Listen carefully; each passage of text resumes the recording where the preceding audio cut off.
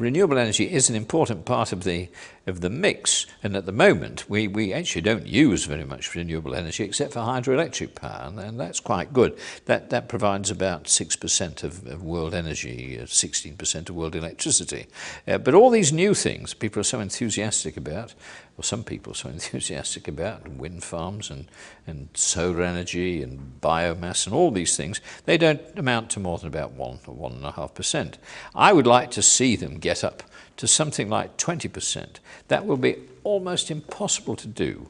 And so then you'll have a mix. But renewables can't on their own change the world, as some politicians seem to think. And they'll have to be mixed, in my view, with a large chunk of nuclear power.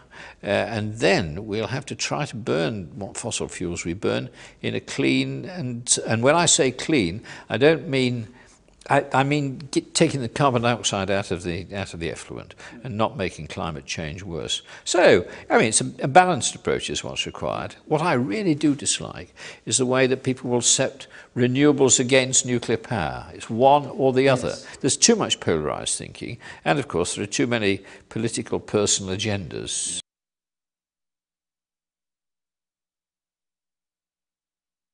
The International Panel on Climate Change are the people to listen to, and some other climatologists. The people not to listen to are some of these scientists who are not have not really studied the subject properly, but have been provoked one way or another into casting doubt over climate change.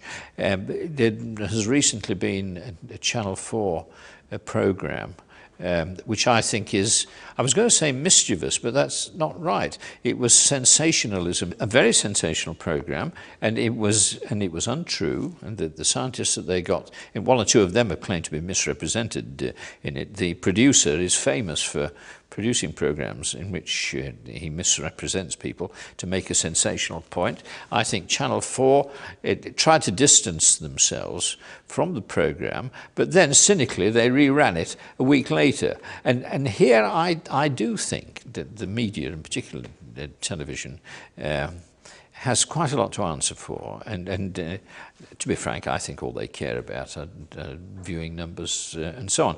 But this is where I think it's worrying, because now, I mean, not just my niece got in touch with me from the south of France about it and said, well, it seemed sort of convincing to her, but the chairman of a large engineering company rang me up and said, well, I watched this program, Ian, and I think that maybe these guys have a point. Now, anything that casts doubt on the validity of the climate change theory is music to the ears of politicians, because if in doubt, they would love to do nothing.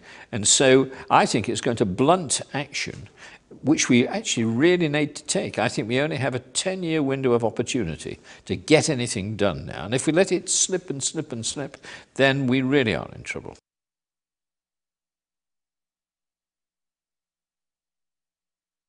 Well, what's happening is that the carbon dioxide levels in the atmosphere are rising steadily, despite what politicians and other people say about them, even in this country, because they are rising here too. And within about 10 years, we will have got to a state of about 500 parts per million. It's about 390 parts per million at the moment. Unless we do something pretty drastic and pretty soon, if it gets above 500 parts per million or so on, then there's a real danger that global warming will run away. It will accelerate.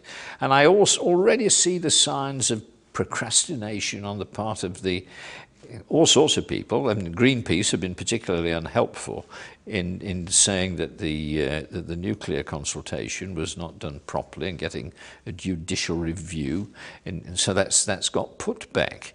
And that is why I think that any suggestions now that the climate change theories based on carbon dioxide are not true, or lies, in fact, as has been suggested, is extremely damaging. And we've got to be making decisions that, in the UK, I hope that the Energy White Paper, which is due out in May, I hope the Energy White Paper does actually make some sensible decisions. That's what we're looking for.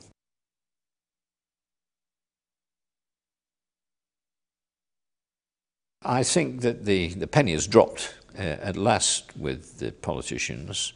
And we've had a series of reports that have come out, of course. I mean, there's the energy, our own energy review of last year, the Stern report. We have the IPCC report, or rather the summary of it anyway. And we also have the European energy strategy. In fact, we're beginning to drown in a sea of statistics. I mean, some of these reports are 700 and 900 pages long, and I'm not always sure that that's a very good idea. There is a danger there, of course, that too much analysis leads to paralysis, and I thought initially that perhaps that wasn't going to happen, but I'm getting a little bit worried now about the continuing analysis. But let us be optimistic and suppose that decisions are going to be made. Frankly, I'm very much in favour of the EU making decisions. I know that there are political groups in the UK who are not so enthusiastic about this, but can I mention an example in the 1980s? There was a great worry about acid rain. It was destroying forests in Germany and Sweden, places like that. And it was said that it was coal-fired power stations producing sulfuric acid and all the rest of it, which was denied by our people, particularly the Central Electricity Generating Board. They said there was no evidence that it was actually happening, and they would have to have a 5-year study by the Royal Society before any decisions could be made. Everybody in the rest of the world knew that that was what was happening, but we did these delaying tactics, and eventually the EU just put its foot down and drew up these rules, and so we had to fall in line, and a very good thing too that we did.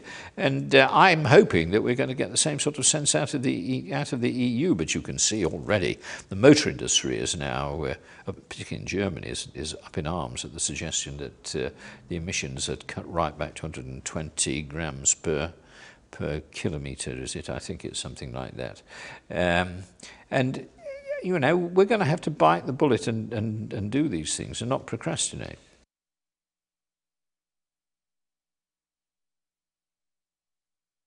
The Chinese have been amazingly successful with 2 5-year plans, one following the other, and their economy has grown at something like 8% a year for the last 8 or 9 years. And it's worth bearing in mind that for a developing country, as indeed they are, if you want 1% growth in the economy, you need a 1.5% growth in the energy supply. You know, there are very few laws of economics that I'm prepared to believe, but this one seems to work. Now, that means that they're constrained at the moment by lack of power, amongst other things, and that's why at the moment they commission a new power station of one kind or another, hydro, coal, nuclear and so on, one new one every week. I mean, the whole mind boggles to contemplate the enormity of this particular problem. And now they're racing ahead. You can't say to them, "Come on, chaps, slow down. It's going to cause all these problems." I remember in the 1980s, I was in India with Mrs. Gandhi when they just announced a nuclear program, which the French were helping them with. And I said to her, "Aren't you worried that there might be an accident or something like that?" And she said to me, "If there was with one of these stations, how many people would it kill?" And I said, "Oh, say 1,000. And she said, "Every year floods in northern India kill 5,000 people this year," and because it was September, and it'll happen again next year. The economy isn't improving at all unless I give a boost to the economy, and that means more energy, then it will become politically unstable." And of course they did, because she got murdered a few months afterwards. Now, those are the choices you have to make. Are you going to worry about jobs? Are you going to worry about the environment? If those two things coincide, then jobs become more important at the end of the day. And remember that about 80% of the world is the developing world, and 20% is the developed world. And even if we reach a stage where we don't use any more energy per head, it's not going to make a heap of the difference, because the other 80% are going to go racing along. So I mean, there really is a serious problem, and decisions have to be made.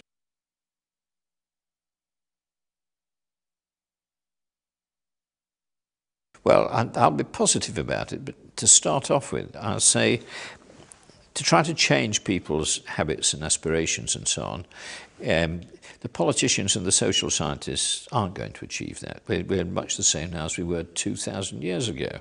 Now, the scientists are very good at dreaming up what appear to be solutions to these problems. They do fancy calculations to show that there's, enough energy falls onto the earth in a fortnight from the sun to last for 100 years. These kinds of things, which are all very amusing in their way, but they're really no help either. That kind of thing has to be translated by engineers into reality, and it takes time, and it takes money, and it takes very clever engineers. The engineering is more difficult than the science. However, I'm a great believer in high technology, and I think that the only solution is to go down a high technology route. And there is one route that we know is available to us and we know it works, and that is what's called the fast reactor or the breeder reactor. We built one, we built two actually in this country, and then it was decided perhaps we wouldn't need them for 30 years, so the politicians closed them down. Now the top bottom of it is this: that if you go down the fast reactor route, you use uranium 60 times more efficiently than we do in today's thermal reactors. And if you go down that route, you find that you effectively multiply the world's energy resources about 30-fold, something like that. It means that there's going to be enough electricity for 1,000 years if we go down this high technology route. And what is more, it's not putting carbon dioxide into the atmosphere. So there is an engineering route ahead that we do know. We know it works. We know more or less what it costs. Now, do we have the political will to go down that sort of route? And are we prepared to help developing countries develop that route themselves? That's how I think aid should be. I don't think we should just be dishing out money to them. I think that we should say, okay, guys, we'll build you a couple of reactors and we'll train your people to make use of them. Now, if we go down that route, then I think we will be able to see, I can see, daylight at the end of the tunnel.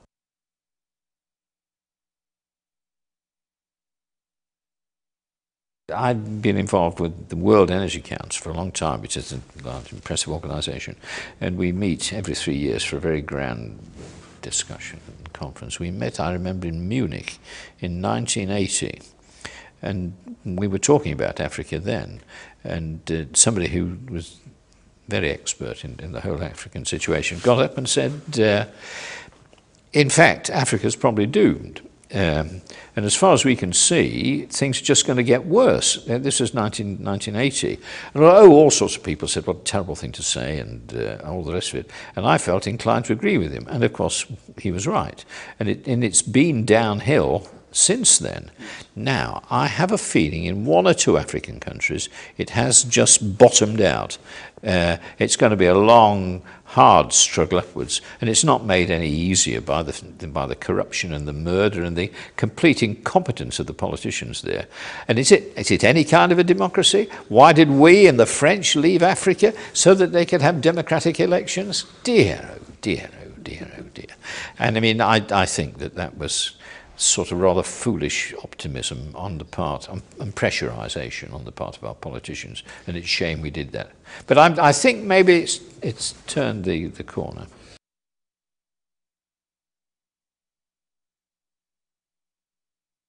It's always very difficult to know how valuable a day talking around subjects are.